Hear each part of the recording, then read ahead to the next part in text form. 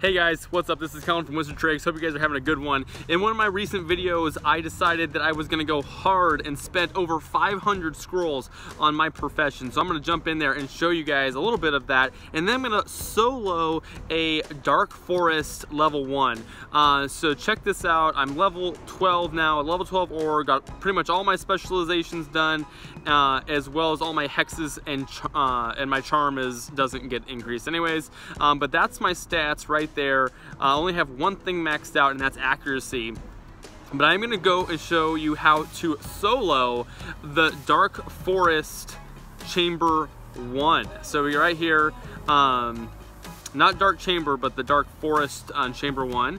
And I'm well above being able to do that by myself in terms of the recommended level. I'm actually gonna, one of my future videos, I'm going to show you how to solo a Dark Chamber, which is the highest level as well, but I'm gonna do a Chamber 1 on that one. So I'm gonna show you guys that as well, which should be epic.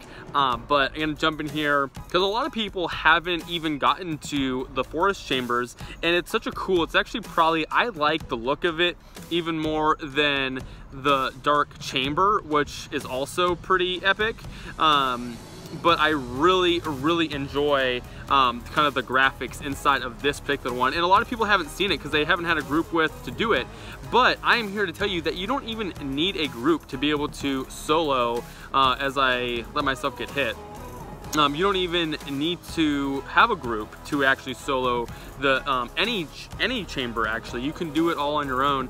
Every profession is able to do it. I am an Aura, so you can kind of see what my stats are to be able to do it.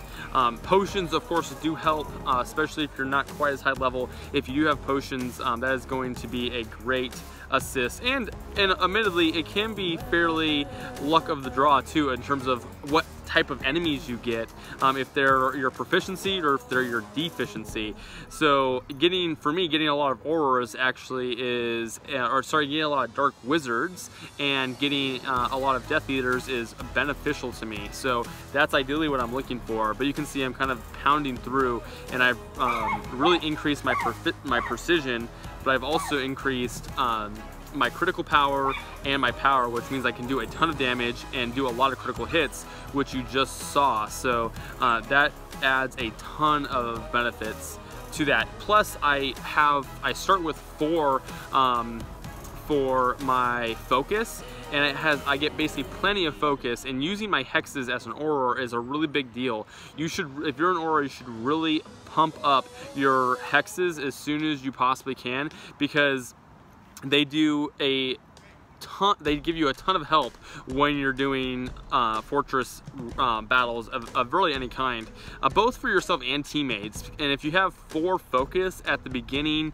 of your the fortress battle, you can use it to either give some energy to someone else, give some focus to someone else, or you can use it to actually make other people's enemies even easier to handle. So especially if you have maybe someone who's a little lower level, or you want to power through some of the things that you have deficiency in, or your teammate has a deficiency in, then you can get those powered up, and it's super helpful.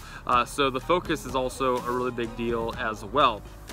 So yeah, that's pretty much what I've done in terms of making my particular setup really good. I usually will allow myself to die because you have plenty of time. I'm going to use a healing potion so that I can kind of conserve the length of the video. But I let myself die once so I can conserve healing potions for when I'm doing higher level fortresses. So definitely feel free to do that. You just have to be really aware of time. If you let yourself basically get knocked out too many times, then you do run into an issue where you won't have enough time left to complete the fortress battle.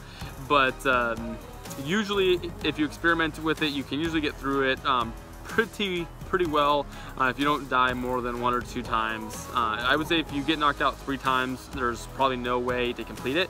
But you can see I have 4 minutes left, and I have plenty of ability to wrap this up. I am going to use another healing potion though, just so I can Again, conserve time, but I'm gonna get this guy knocked out, and I think I'll use an Assimilo potion. And I really want to show the Assimilo potion because it's actually a much bigger help than I realized originally.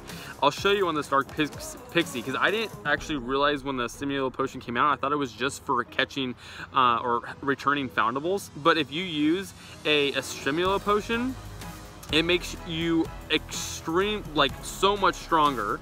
Like, let me show you. Like, that almost did 400. That did almost over 400 damage actually, which is crazy. And it lasts 4 times. So when you're battling fortresses, and the potent one is like insane too. So definitely, if you're going higher level, you know, get those Assimilo potions and use those Assimilo potions during your fortress battles.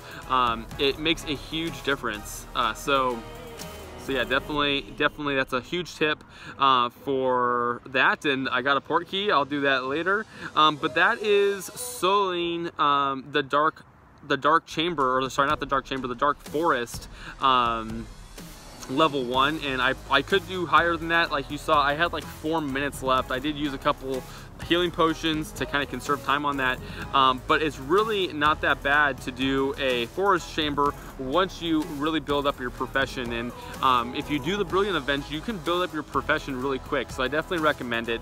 But that is how to solo a dark forest fortress in Wizards Unite. So hopefully you guys enjoyed that. Let me know your feedback. Let me know if you have any suggestions for any of the other professions as well. I am an Auror, and I know other people aren't Aurors that watch my channel, so definitely feel free to drop a comment, and of course smash that like button for that fortress battle. Hope you guys enjoyed that. Let me know how you liked the video, and of course subscribe to the channel. Really appreciate it.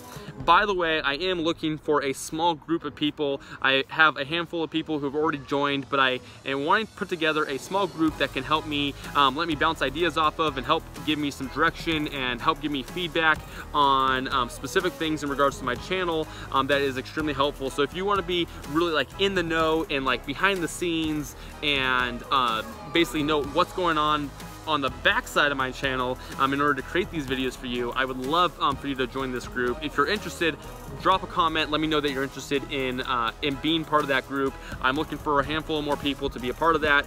Thank you to everyone who's already in that group, and looking forward to that growing a little bit, so we can continue to have some really cool feedback, and I can do even better videos for all you guys. So thanks for watching, and I'll see you guys next time on with Wizards Unite.